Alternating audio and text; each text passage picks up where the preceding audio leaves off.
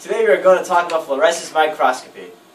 Fluorescence is the property of molecules to absorb and emit light at a certain wavelength of light. This figure illustrates that a fluorophore can absorb one wavelength of light and then emit at another wavelength of light. Now the difference between the wavelengths is known as the Stokes shift.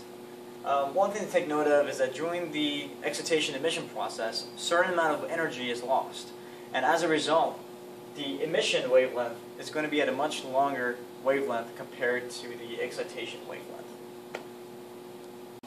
Fluorescence microscopy enables you to see cellular components like DNA, organelles, and proteins. It can also be used to see bacteria on the surface of cells, as seen here. And now I'm going to talk to you about how fluorescence microscopy works. These two figures here illustrate a very critical concept in fluorescence microscopy, and that is matching your filter block to your fluorophore. Now, as you can see in this diagram, if your fluorophore can absorb and emit light at these two wavelengths, you have to have a filter block that will match those wavelengths, as you can see here and here.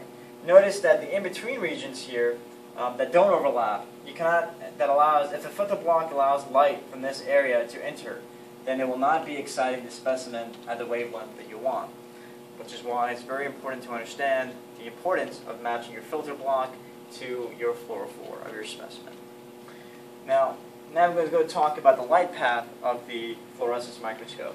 Over here we have what's called the filter block, and this little line right here is depicting what's called the dichroic mirror. And over here we have the excitation filter, and this is going to be the emission filter, which we will talk about shortly.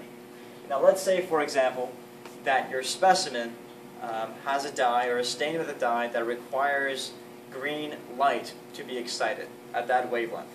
So what happens, you're going to pick the appropriate excitation filter, in this case a green filter, that allows only green light to enter the filter, whereas different wavelengths of light, such as red light, is going to go in and it's going to bounce right back.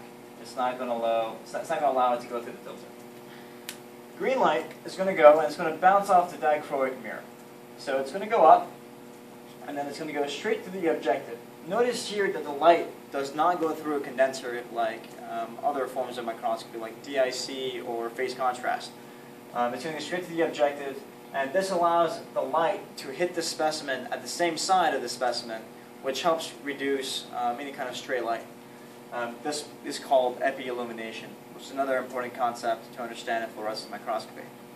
So following this light path, it's going to go through the objective, and then it's going to strike the specimen, and over there it's going to be absorbed by the specimen, and as a result it's going to emit light.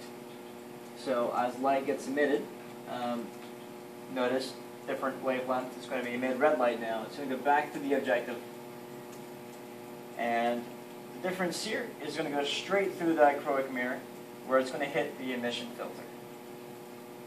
And then from here, you get image formation of the specimen. So now we are going to talk about some important terms to know about fluorescence microscopy. First one is called quantum yield. Quantum yield is defined as the ratio of photons that are emitted per photon that is absorbed, which is important in obtaining a bright fluorescent signal.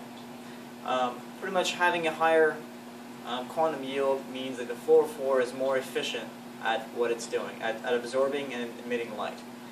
Another important term to know is called photobleaching, which is inevitable. Photobleaching is the permanent loss of fluorescence of a specimen, or in this case, or any kind of fluorophore. Photobleaching is bound to occur sooner or later, depending on how well you take care of your specimen. But it is important to take care of your specimen and to reduce your exposure in order to reduce photobleaching. Thanks for watching! Ow.